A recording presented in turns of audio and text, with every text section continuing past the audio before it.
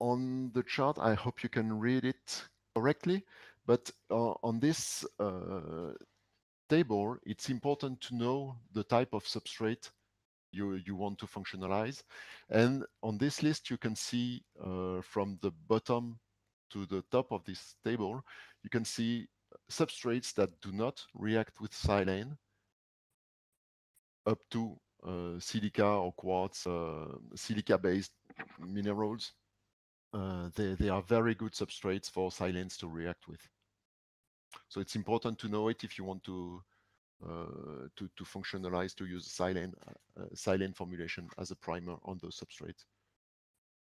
It's also very difficult to have a chemical reaction between a silane and choke that is used extensively in many sealant formulations.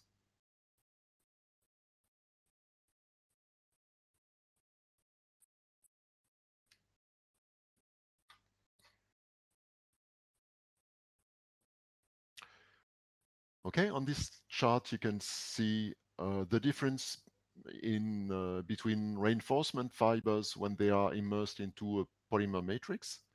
When those fibers are untreated, there is no real connection with the polymer. And on the contrary, on the right-hand side of this slide, you can see aminosilane treated fiber, and this creates much better links and enable the fiber to transmit its strength to the composite system.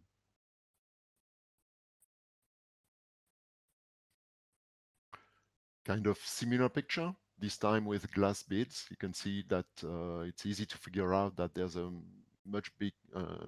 very big difference of properties between the two systems when the glass fiber, the glass beads, can transmit the strength to the composite material.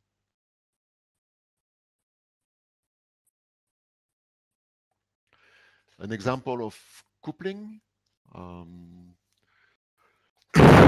Pardon, sorry. So current tires nowadays, they contain silica as the main filler. Previously, some 20 years ago, tires contained only carbon black, and as you remember, carbon black is completely unreactive with silane, so it was useless to use a silane in the rubber formulation.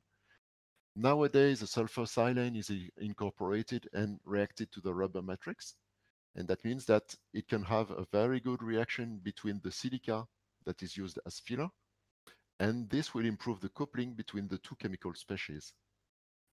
In terms of results, there's improved wear resistance, also improved elastic behavior of the tire, and this means lower heat loss and lower fuel consumption as a result. Also nowadays, the grip of the tires has been improved, just changing the formulation, introducing silica as the main filler in tires. In fact, tires are still black, but that's just a demand from the market. No one wants to have green or blue tires on their cars. But the carbon black that is used is just a pigment. It's no longer a filler.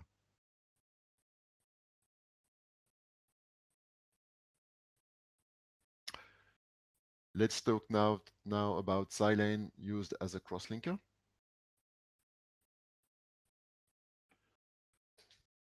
So to have a silane to be used to be reacted with the main polymer, you need in non-waterborne systems, it's important to start from dry ingredients.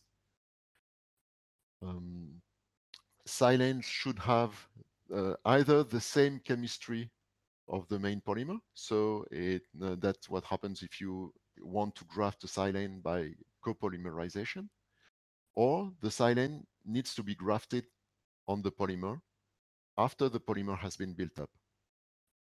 And once the polymer is functionalized with a silane, it needs to be protected from moisture as long as the polymer is not shaped to the final object, because once the product is exposed to moisture, it will cross-link and it will not be possible any longer to mold or to shape the polymer.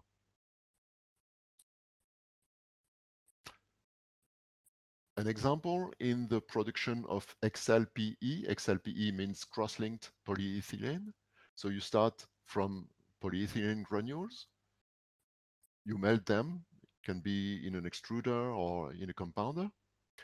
It may be, at this step, it may be required to dry them, or before molding them, it can be required to use an oven to dry those pellets.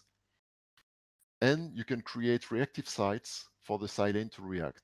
Generally, the peroxide is used. You may then introduce a silane in the melt, in the compounder, and typically a vinyl silane is used at this stage.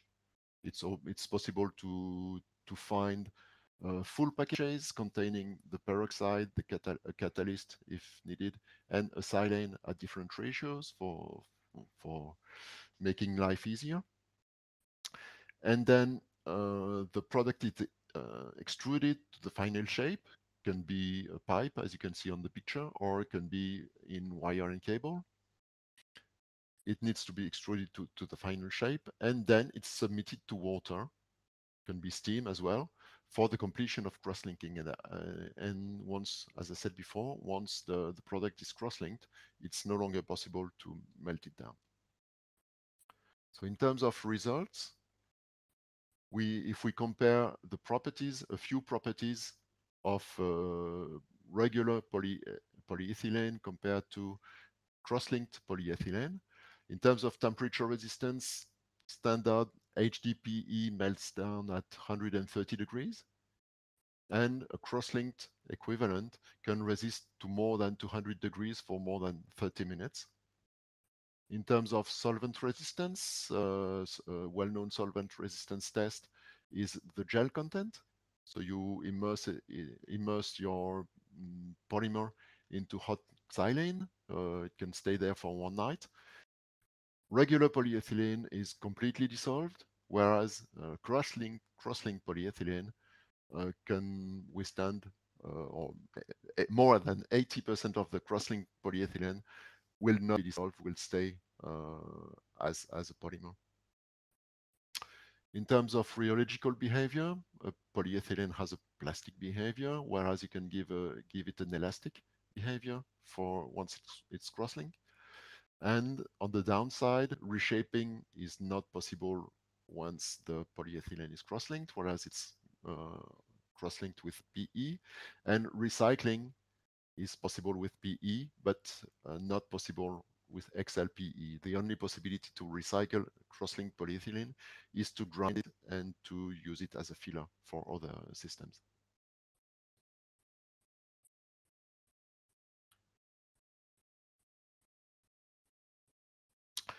The use of silane as adhesion promoter.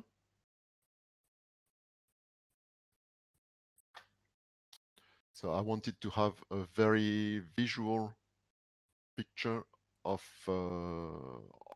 formulation with silane adhesion promoter, and one without adhesion promoter or without the right adhesion promoter. That's a typical example used. It's based on ASTM test.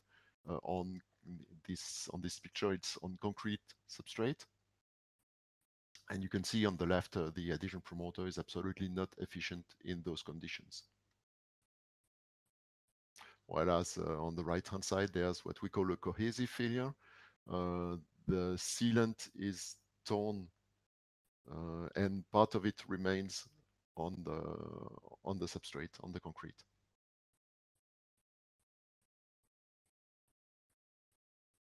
There are some easy tests run on many different substrates. This is explorating research for a fast selection of silane used as adhesion promoters.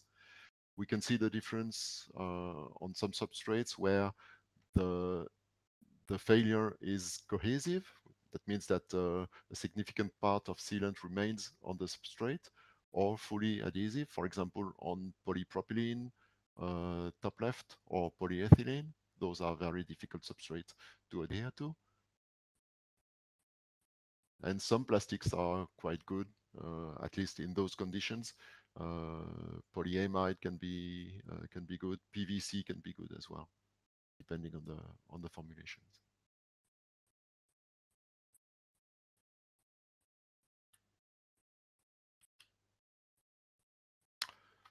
There, I would like to make a precision of vocabulary concerning what for me is an adhesion promoter compared to a primer, because I have observed sometimes some mixing between the two. A primer for me is a special formulation that is applied in a separate step. So you first apply the primer, then you can apply the adhesive or coating formulation.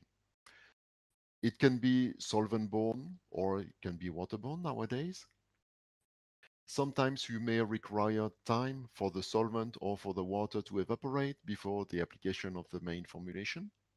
That's the drawback of using a water-based formulation because as a primer, because the water generally takes more time to completely dry.